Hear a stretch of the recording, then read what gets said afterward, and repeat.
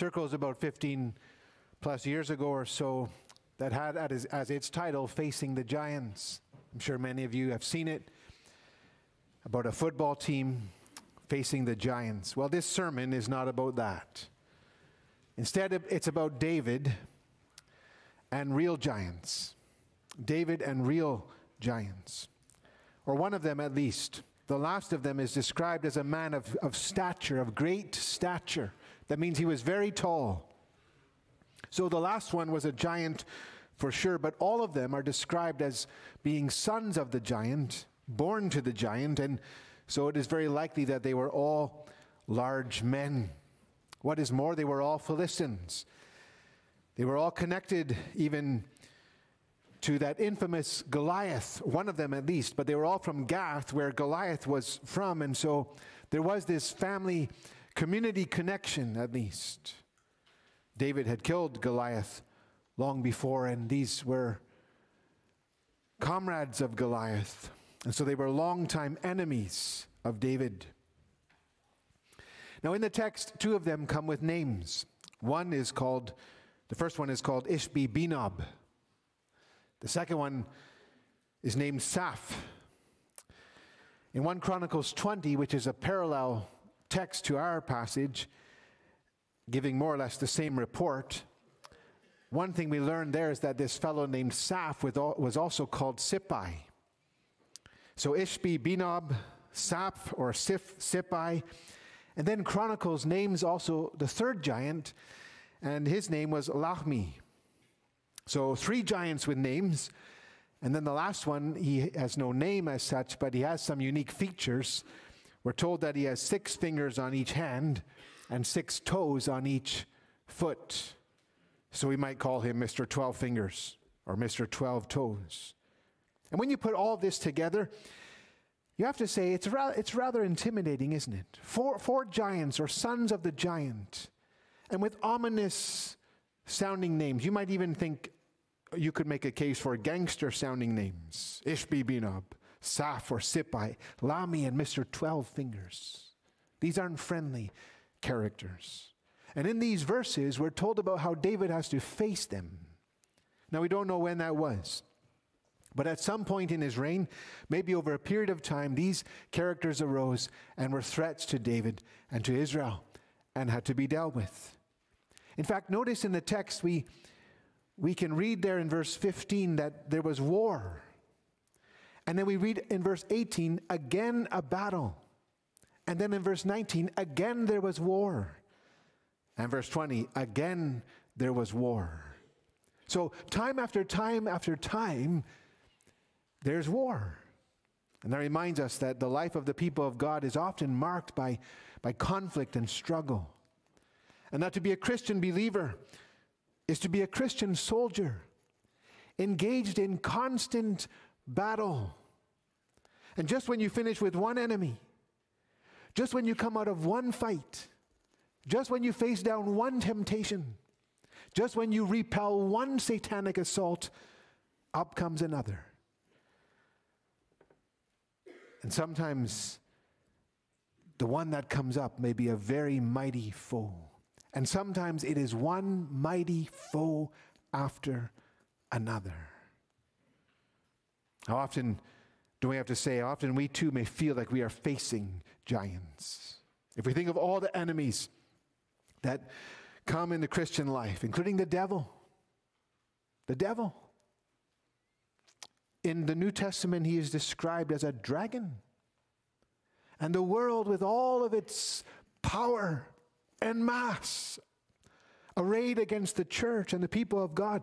And don't forget our own weak and sinful flesh. In so many ways, our most dangerous enemy.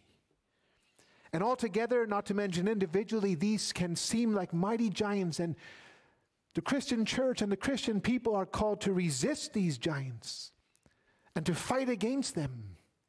And we can, and we must, and we must, and we can through the power of the Holy Spirit. So as we ponder these verses this morning, we find them full of important instruction, including serious warning, but also great gospel encouragement. And so the title for this sermon is Facing the Giants. Facing the Giants, and 3 points to consider. First of all, hard they fight. And secondly, down they come. And third, hope they give. So facing the giants, hard they fight, down they come, and hope they give. Hard they fight, first of all. Hard they fight, because what do we read about them? Let's notice some details in the text. For instance, the first one, Ishbi-Benob, his bronze spear weighed 300 shekels, which works out to about 7 or 8 pounds, maybe a couple more.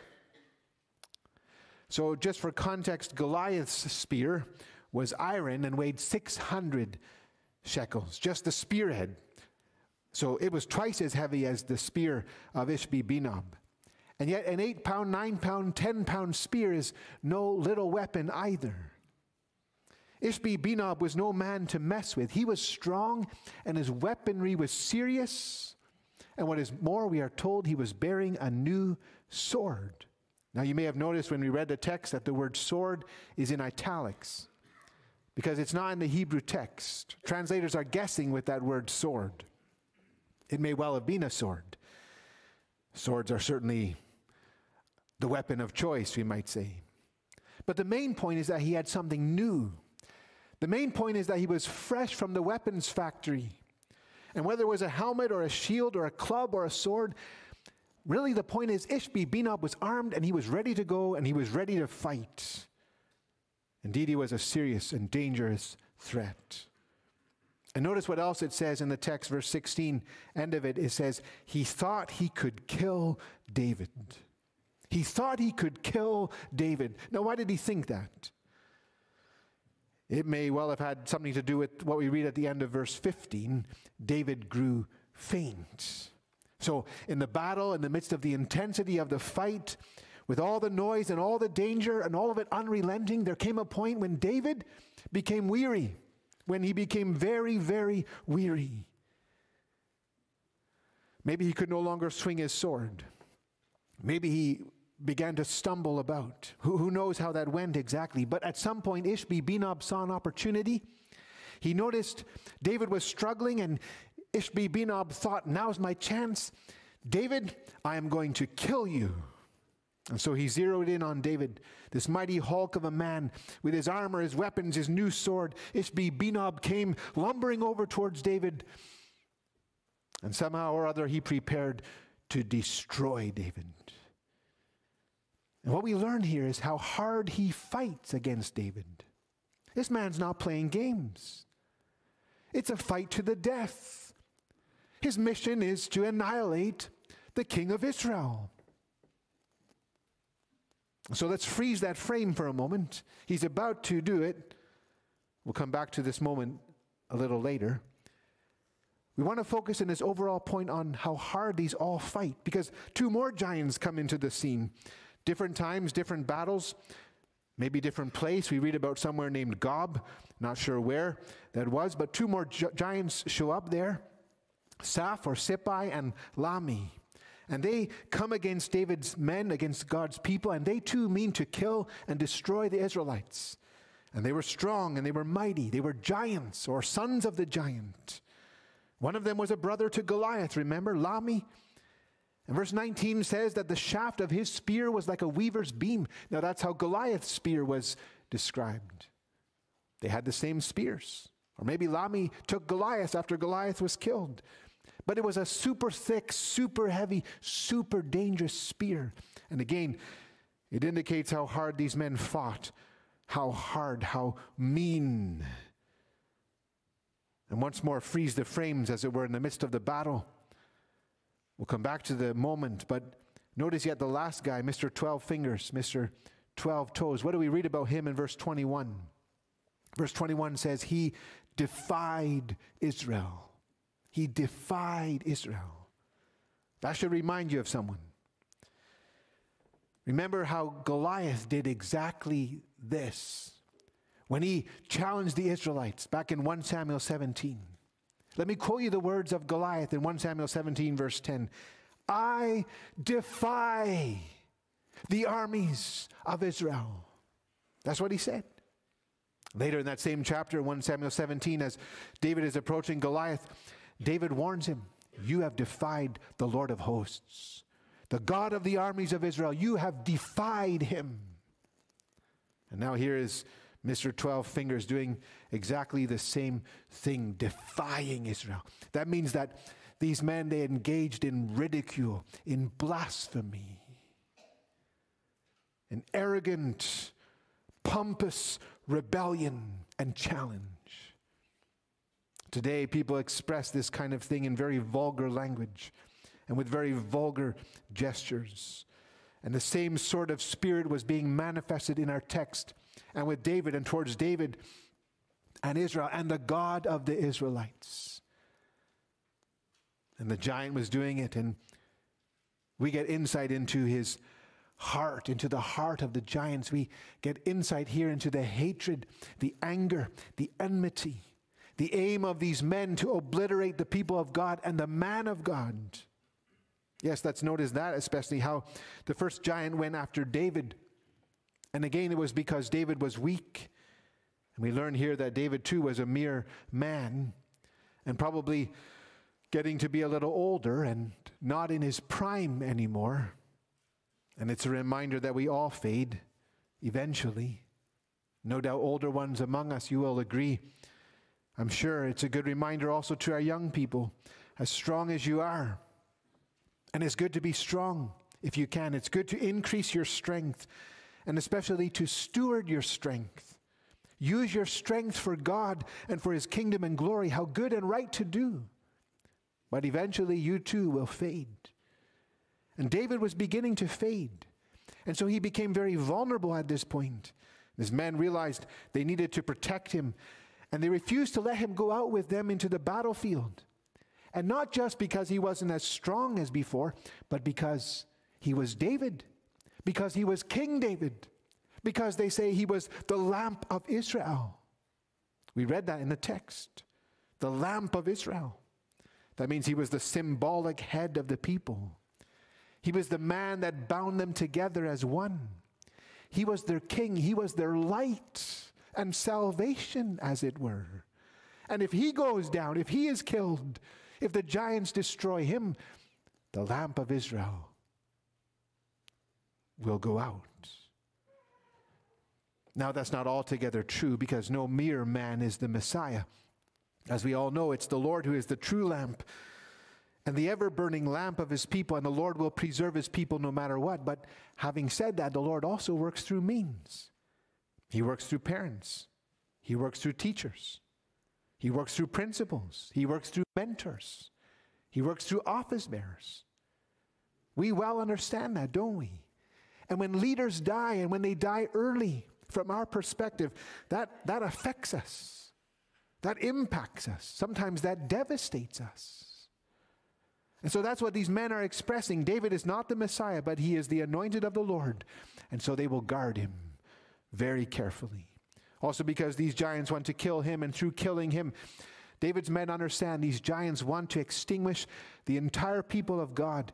And thinking about that, let's realize the hatred and wrath of the devil himself behind these giants, animating these giants.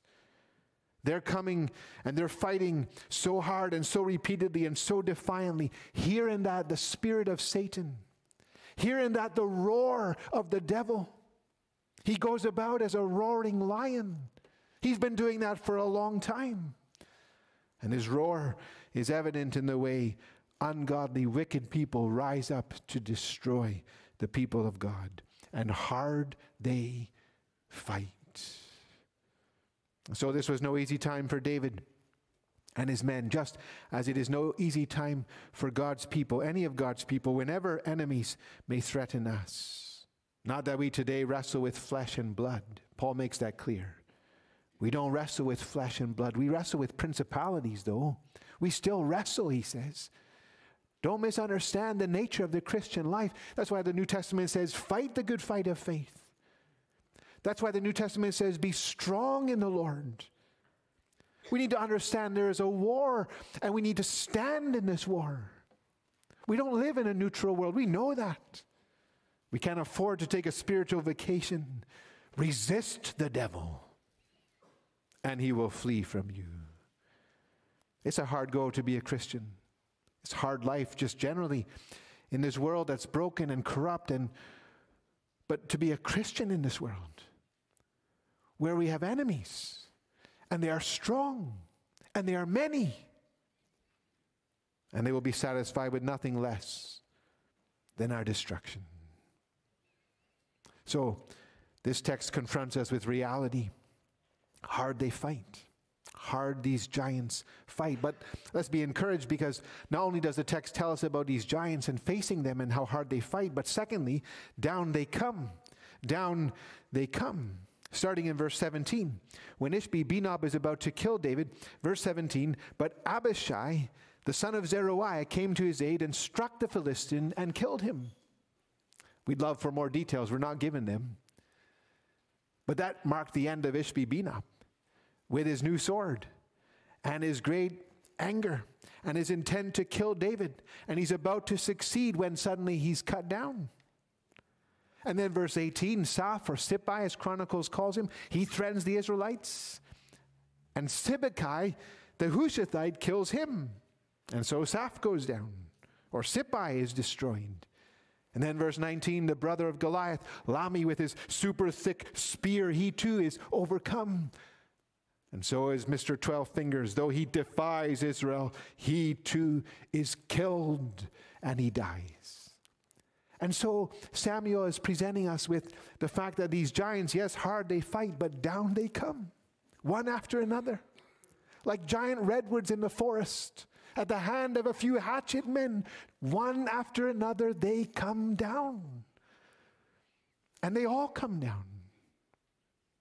And it helps to highlight the futility of their cause and their effort. So much so that we might even say that while hard they fight, that's true. At the same time, dumb they fight. Dumb they fight. Because first Goliath went down back in 1 Samuel 17. David took him out with a stone from a slingshot. You'd think that'd give them pause. But Ishbi-Benob rises up and he thinks he can take care of David. No, he goes down. Saph goes down. Might Lami get the point? And Mr. 12 Fingers? No, they too rise up. We'll take care of it. And they go down. How blind, sinful man is. How foolish. He cannot win. And that's still true. And that's something to think about in this world and for the people of this world. And we'll come back to that in a few moments.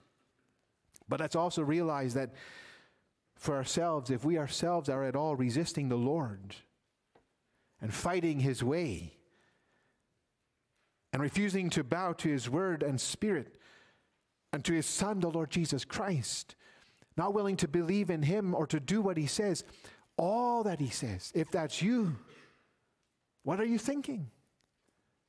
Do you really think you will be able to win against the Lord? Can anyone seriously believe that they can be stronger than he? That this text and the end of these giants, all four of them, all four, help to confirm to us all it is so utterly foolish to resist the Lord, to refuse to bow to his Son. You will not kill him.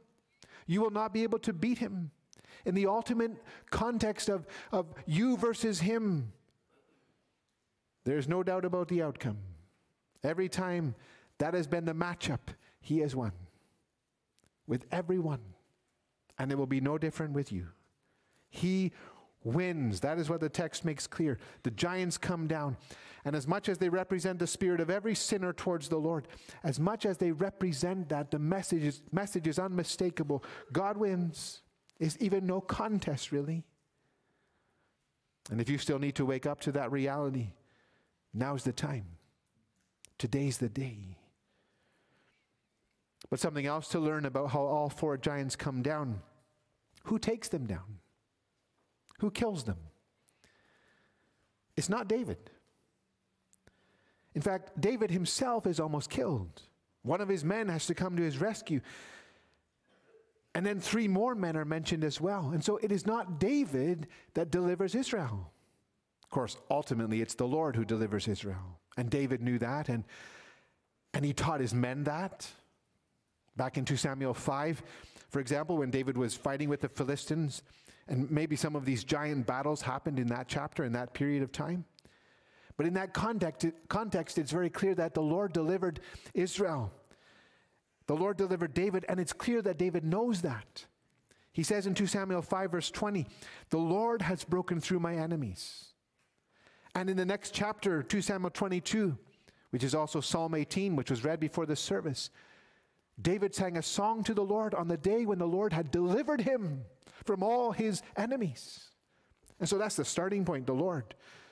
The Lord, always the Lord. But the Lord also works through means. And so when Goliath was threatening Israel long before, the Lord raised up David. The Lord called David. The Lord enabled David. But now in our text, it's no longer David, it's David's men. And 4 of them are involved. And what is more, how interesting that 4 are named, including their fathers or their family names or where they're from. Abishai, the son of Zeruiah. Sibbecai, the Hushathite. Elhanan, the son of Jair-Oregim, the Bethlehemite. Jonathan, the son of Shimeah. These were the giant slayers of the day. And we learn their names. And their names matter in the history of the people of God. And do we not learn from this that we all have work to do? All of us. The kingdom of God is no one-man show. No one individual has all the gifts needed to sustain and strengthen the people of God, the church of God, the kingdom of God. It's never a one-man show. And so every believer has something to contribute, whether big or small. And whatever it is you can contribute, be sure to do it. Some people serve. Some people give. Some people lead. Some people pray. All people need to pray. Some people teach. Some people encourage. That's why we need each other. We need each other for accountability. We need each other for encouragement, for safety and security. We need each other to be strong and steadfast and to hold our ground and to grow in grace and in holiness. Do we realize how much we need each other? What would have happened to David if Abishai hadn't been there? David couldn't do it by himself. David wouldn't have survived by himself. Neither can you, neither can I make it alone. So what might the Lord be calling you to do? How might the Lord be calling you to serve? What might the Lord be calling you to contribute to the well-being of the congregation and to the advance of the kingdom of God? Listen, for the sake of one another and for the sake of all of us, you need to step up and do it, whatever it is. We also learn here that it's not wrong to highlight the role of particular people. Sometimes we may be hesitant to do that, to highlight the role of individuals. After all, it's God's church, it's Christ's kingdom, and to him belongs all the glory, and that is true. But the history of the church, already in the Bible times, is full of names of faithful men and women of God who are honored for their work and for their contribution. And we should not be afraid to mention those whom God has used in the life of his people or in our own personal lives. Just to give you one New Testament example of that, think of Paul in Romans 16 when he says in verse 3 and 4, and listen carefully and think about the language in relationship to our text.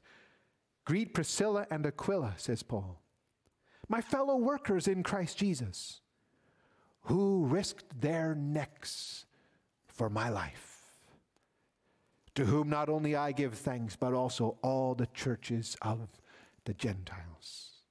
So God alone gets all the glory. Let's be clear about that. But it is not wrong. In fact, it is very right to recognize the faithful people of God he has used to build his church and to bless our lives, including to protect us from danger, to warn us, to save us, to direct us. And now I'm thinking of parents and teachers and friends and fellow believers and fellow laborers Thank you for speaking to me, we might say. Thank you for praying for me. Thank you for looking out for me. Thank you for caring for me enough to call me out. That's good to do. How many more giants will come down as God's people work together? Facing the giants, hard they fight, down they come. And lastly, yet notice, hope they give. Hope they give. Now you might think that's rather strange. How can giants give believers any hope? But let's remember that by the end of the text, all the giants are dead. And what is more, this is the last we read of giants threatening the people of God. I didn't realize this until I studied this. After this chapter and the parallel in Chronicles, over in Amos, we get one more note about giants, but it's about a time before our text. So after this text and these 4 giants coming down, so far as we know, that's it. No more literal giants threatening the people of God. And so the point is, these giants, dead, defeated, destroyed, dead, what hope they give to the people of God. Because the hope is that someday every enemy will be destroyed. Someday every enemy that ever threatens and endangers the lives of those who belong to the people of God will be put down forever. That's the hope. And let me remind you of something else the Lord said earlier about David to strengthen this hope. Back in 2 Samuel chapter 3, verse 18. There in the words of Abner, who is trying to persuade all of Israel to pledge allegiance to David, Abner said this, "The Lord has spoken of David, saying, by the hand of my servant David, I will save my people Israel from the hand of the Philistines and from the hand of their enemies." In other words, Abner was reminding the people of God of the promise of God through his anointed, first Saul if he had obeyed, but now David, the Lord's choice. Through David, the Lord was saying, I will give you victory over these Philistines. How often the Philistines had been a pest and a pain and worse. And the Lord raised up David to say, listen, victory is coming through this man. And now here with 2 Samuel 21 and the killing of 4 giants recorded for us, what's happening is that we are learning the Lord is making good on his promise. He didn't just say he would do it. He did it. He did it. And so we ought to note that. And it's meant to fill us with hope. Because it's saying to us, the Lord will do everything he has promised. And someday he will deliver his people from every enemy. All the power of the devil. All the pressure of the world. Every remnant of sin and evil. Every last manifestation of the giants of danger and defiance, he will deliver us. That is what he has promised. And do you remember how he has certified that promise? Since our text, he has certified that promise through no less than the sending of his own beloved Son, the greater than David, the ultimate anointed of the Lord. And when you think of him, Jesus Christ, do you remember how he too, in the midst of the conflict, became faint? David grew faint. Jesus grew faint. When he came to us in the likeness of sinful flesh, and he was subject to all the weakness and frailty that we experience, including there in the Garden of Gethsemane, when he staggered at the prospect of the cup that he was going to have to drink, and he said, my soul is exceedingly sorrowful, even to death. And the enemy was coming in like a flood. And while David had friends to stand by him and rescue him, Jesus could have no friends. Oh, Peter tried. He whipped out his sword. He swung it around wildly and recklessly and ultimately unsuccessfully. What is more, Jesus wouldn't have it. Peter, put away your sword. If I need defense, I can call legions of angels. And they can smash and destroy any enemy. But Jesus didn't do that. Instead, he surrendered to the way of the cross. He allowed himself to be bound, led away, tried, convicted, sentenced, crucified. And doing so entirely alone. In fact, that's how it had to be, because Jesus was here by the appointment of God the Father on account of the covenant between Father and Son and Spirit before the foundation of the world. That Jesus here would give himself as a substitute for his people, sinners as we are. He would suffer in their place. And so the giants of sin and Satan were allowed to come round Jesus. Among other things that was happening at the cross, that was happening. The giants of sin and Satan were allowed to come and to do their level best to defy him and destroy him. And in some sense, they were allowed to succeed, at least for a time. Although even when Jesus died, he was still in control. And he died in victory. It must have made the devil so uneasy to hear Jesus say, "It is finished. Father, into your hands I give my spirit." It must have made the devil so frustrated. That's not how it's supposed to be. Nevertheless, Jesus was dead. His body was laid in a tomb. A mighty stone was set before the mouth of the tomb, and that seemed to be it. The great David was dead. Except that on the third day, he rose from the dead. And therein he proved that he was the victor over sin, over Satan, over death, over hell. He was the great giant slayer. He was the one who stood upright while all the giants who had come around him were slain, were leveled.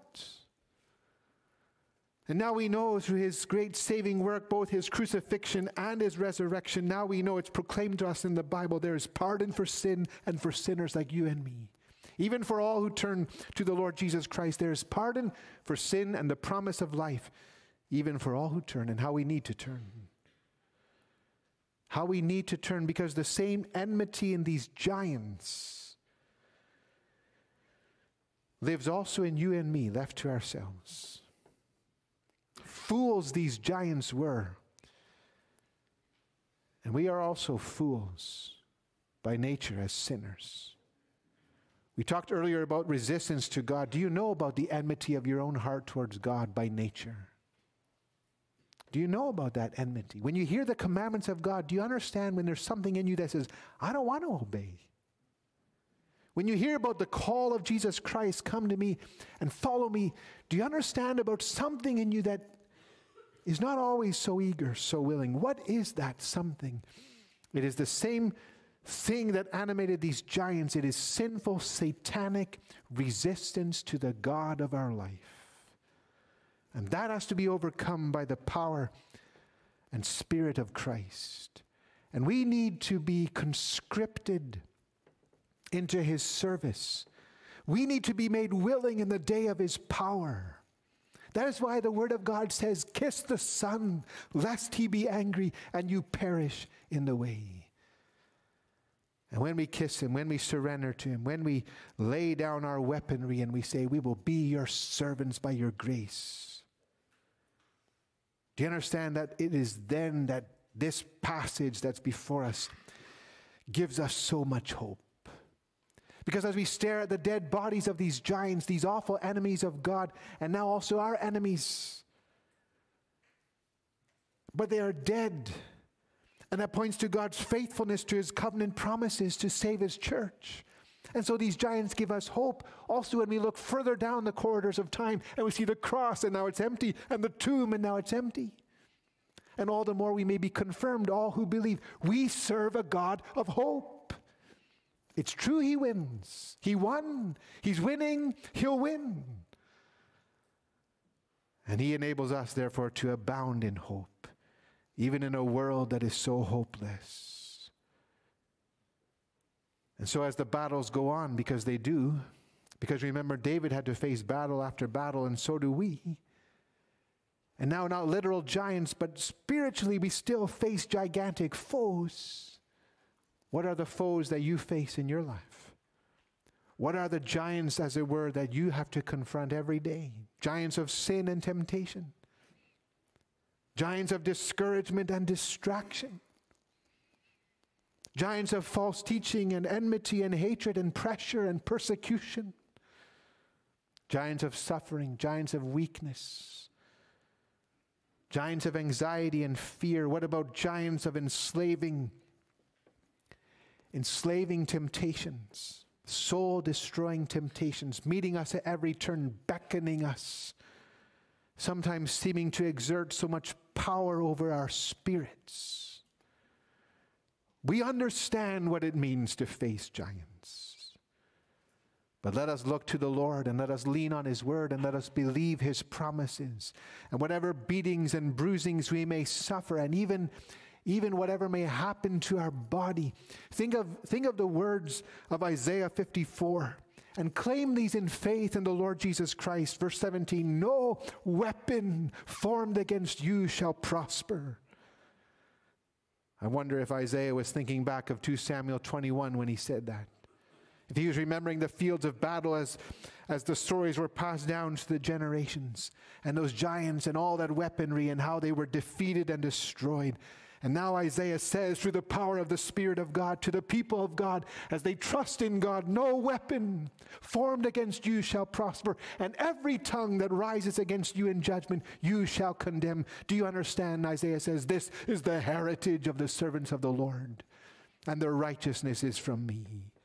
And so whatever happens,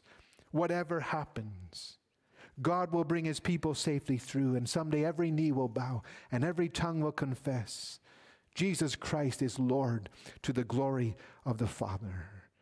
And God's people will be finally, fully, and forever delivered. And Jesus, as the great lamp of His people, will forever shine. They couldn't snuff Him out. They couldn't quench His lamp. He will be the light of the New Jerusalem. He will burn and shine to all eternity, and His people will live in the glory of that light.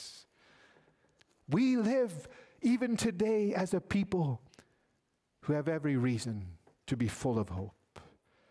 One of the commentators said this, let the Lord encourage you by way of these dead giants.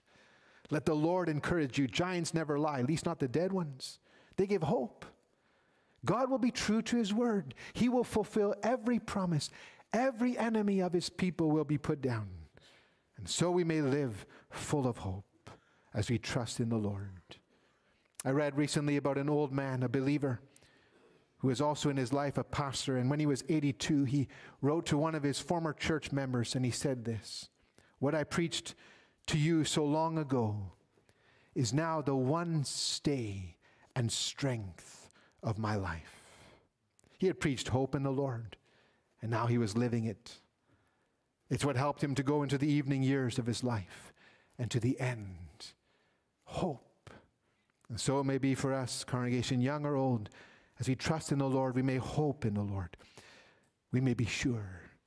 And so remember this scene. Remember the fields of battle. Remember the giants. See them, as it were, lifeless on the ground. They don't live. They're dead.